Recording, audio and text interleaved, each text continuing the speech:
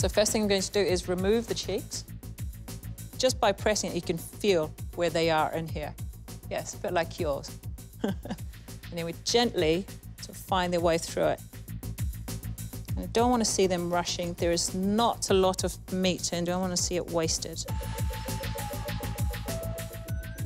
There are also other bits of the cod's head here that they can use, okay? There's a fair bit of meat on its head. This is the throat, which is a real delicacy. So this is what you can get left over from the cod's head. You've got the cheeks, you've got the top of the head, as well as the throat. Lovely bits of meat, if you know how to find them and then how to prepare them. I'm only going to use the cheeks and the throat. Quite interesting that something so small, there's so much sinew on there. If you leave it on, you cook it, it tightens up, becomes tough. That's not going to be very nice. This should melt in the mouth. If they haven't done this before, chef's instinct should kick in here. They should be able to work it out. Our chefs have only got 20 minutes to put something together here, so they need to look at the ingredients and put something together that they know is going to work. So what's your dish going to be? I'm going to go for the clams. I'm going to use a bit of the chorizo. I'm going to use some of these lovely seaweeds along the front as well. Very delicate flavour cod cheek, so I don't want to overpower it too much. I'm going to confit the throat gently and slowly because it has a lot of fibre in it. If it's cooked too quickly, it becomes quite tough. I wonder how many of our contestants will actually remove the throat.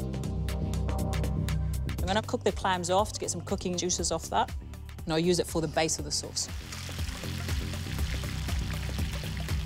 The clams might not be the key feature to the dish here, but they've still got to be cooked correctly. So my clams are being cooked. I've got the liquid here. We want to see our chefs tasting at the same time. Oh, lovely.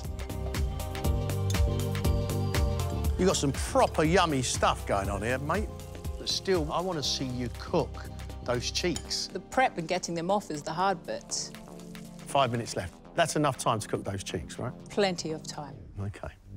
What you don't want, Greg, is to cook that cod's cheek too soon. It's quite delicate, it's quite tender, it's almost the oyster of the fish.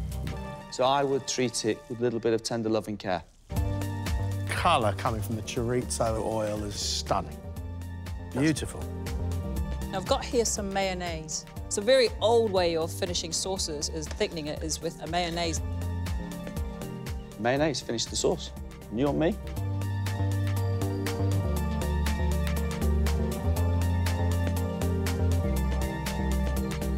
You clever old thing. Look at this. Less of the old, please, Greg. You clever thing. Absolutely beautiful.